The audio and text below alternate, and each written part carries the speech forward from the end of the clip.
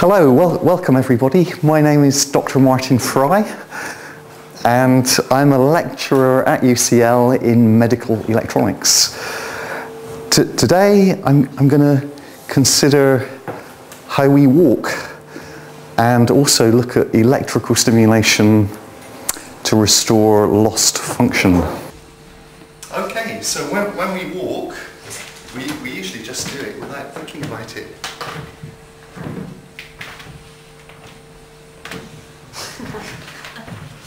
But if we do think about how we walk, then consider my right leg. I'm about to take a step, so I lift the heel off the ground. I then use the muscle on the front of the leg, known as tibialis anterior. That means the muscle in front of the tibialis anterior, to lift my toes. I then swing the foot, place the heel on the ground, and then I use that muscle again to place my toes. Usually we just do that without thinking about it. So in some conditions such as MS, that's multiple sclerosis, and stroke, sometimes the nerves are damaged, and in particular the nerve going to that muscle, tibialis anterior, may be damaged such that the person isn't able to lift their toe during walking. So if they took a step in the usual manner, they're unable to lift their toes, so they're in danger of tripping over their toes. This condition is known as foot drop, or drop foot, because when you lift the foot off the ground, the foot drops. So various ways of alleviating this condition. Someone with foot drop may shuffle their feet so that they avoid tripping, or they may have an orthosis, a right-angled, usually plastic bracket that goes down the back of the leg under the shoe to keep the foot at 90 degrees. So someone with an orthosis will probably swing their hips, again to avoid tripping over their toes.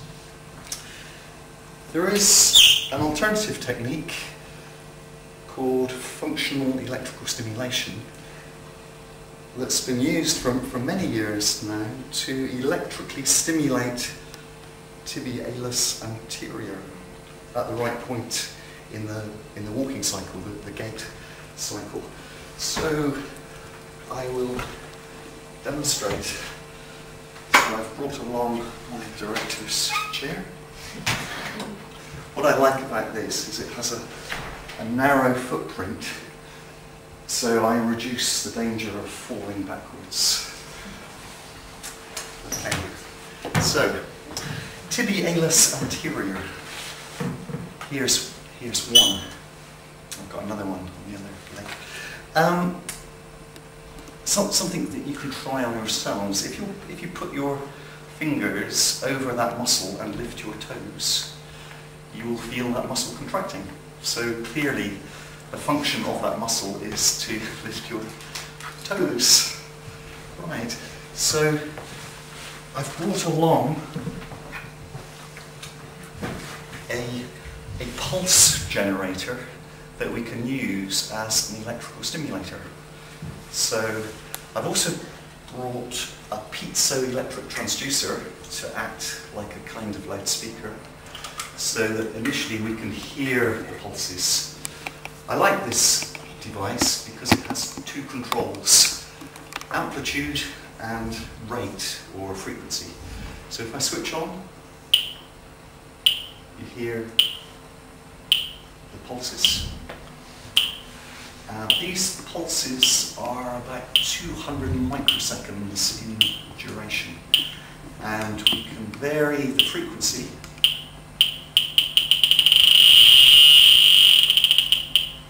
from 1 Hz to about 150 Hz for this device.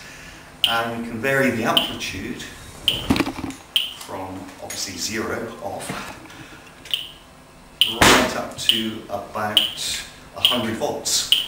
So even though this device is powered by a 9-volt battery, on the output stage of the pulse generator there's a little step-up transformer to step up 9-volt pulses to about 100-volt pulses. And we need up to 100 volts because in order for the muscle to contract, there's a minimum threshold current that we have to pass through the muscle. So it's kind of an application of Ohm's law. Ohm's law, voltage equals current times resistance. So for a particular resistance that we're passing a current through, if we need a minimum threshold current, there's a minimum voltage that we need to apply. And that may well be up to 100 volts. But hopefully I won't have to apply that much. Okay, so I'm going to take some of these aerogel electrodes, place them at the top of the muscle and at the bottom.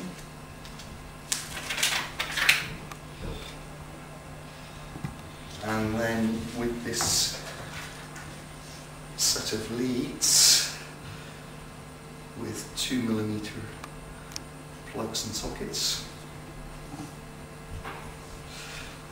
I can connect the electrodes to the stimulator.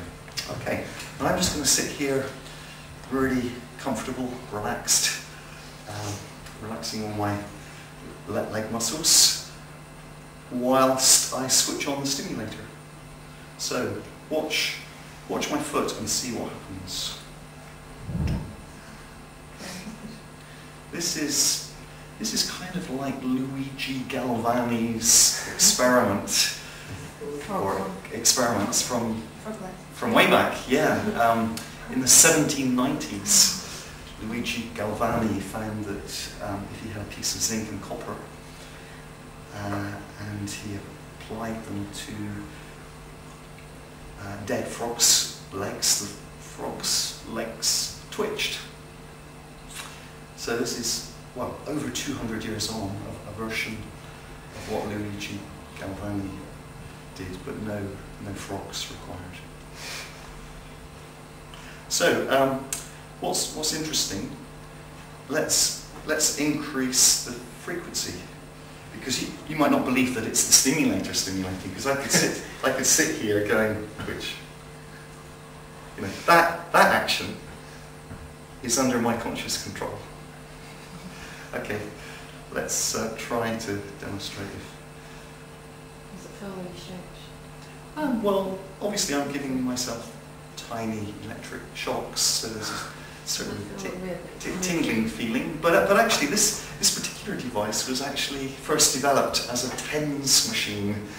That's an acronym that stands for transcutaneous, that just means across the skin, electrical nerve stimulation, as a form of pain relief. So it's a curious thing. So if we switch on, this is stimulating at 1 hertz. Doesn't actually hurt. Bad pun. But if we increase, you got it, good, great. As you increase the frequency from 1 hertz, so that's 2, 4, 6. See how the twitching increases? That's 10 hertz. When we get to 15 hertz, the muscle is trembling. But when we get to 20 hertz, we've got a nice, smooth foot lift. Yeah, so if I switch off, my toes go down, and if I switch on, I lift the foot. If you leave it on for long enough, you actually get tired. Yeah, it will fatigue the muscle. And in fact, foot drop stimulators actually stimulate the nerve rather than the muscle directly. Yeah, our feet. They contract all the fibres in the muscle, so they have 100% recruitment of fibres, and that's why the fatigue happens faster than it does in normal contraction, because we don't recruit all of our muscle fibres. So we don't really want to stimulate less than 20 hertz, that's not useful. But if we stimulate around 20 hertz, 25, not much faster, because we'll simply fatigue the muscle more quickly. So if we stimulate at that frequency, then we have a way of lifting our toe. What we could do, we could control that stimulation by a push button switch. So actually I'd like to hammer this around to different people. Have you had a go? Right, so whenever you're ready, but in the meantime, I'm going to look at the photo of Professor Sidney Professor Sidney Russ, whilst you randomly push the button.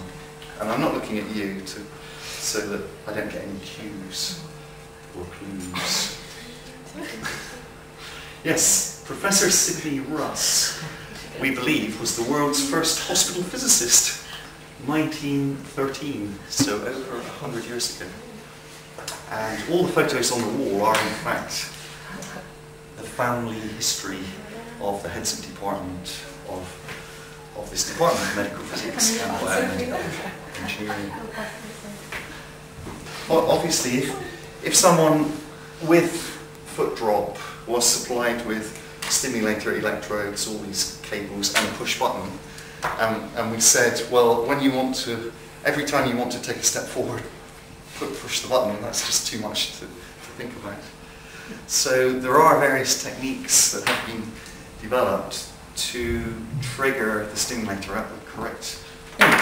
So one idea is to have a heel switch, or in fact this shoe insole has 3 switches. 2 at the toes, inside and outside, and 1 at the heel. And you can pass this around and have a good look. This kind of switch is simply 2 perpendicular electrode arrays separated by those green plastic insulating strips. So when the weight of the body is on the sensors, the contacts are shorted out. So it's a simple on-off switch. But you can also use what are known as force-sensitive resistors.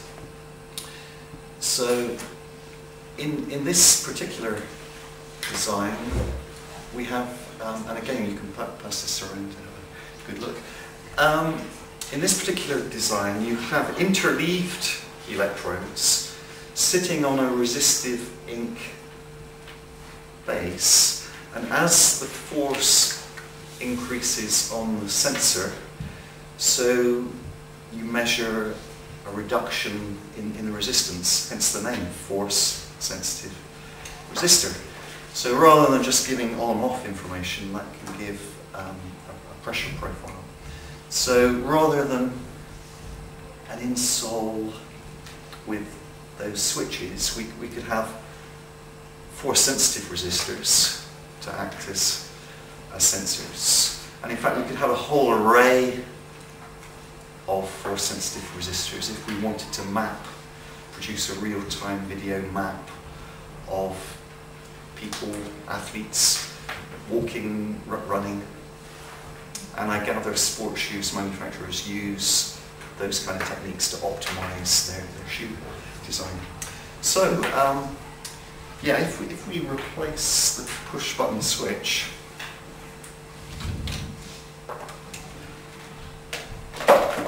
with the force-sensitive resistor, could it make its way back? Yeah, the little one. Yeah, great. Thank you. So if I plug in the force-sensitive resistor, and this time imagine that this is mounted on an insole that's been fitted into my shoe, that I'm standing, so that the weight of my body is on the sensor. So as soon as I lift my heel off the ground, the sensor detects the change in pressure,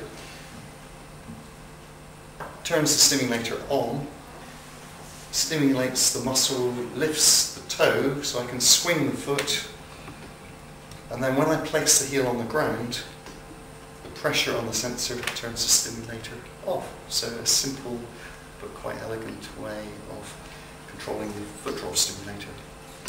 And over the years there have been various research studies to look at how you may trigger the stimulator in other ways, by perhaps detecting EMG, that's electromyogram signals from other muscles in order to control the stimulation.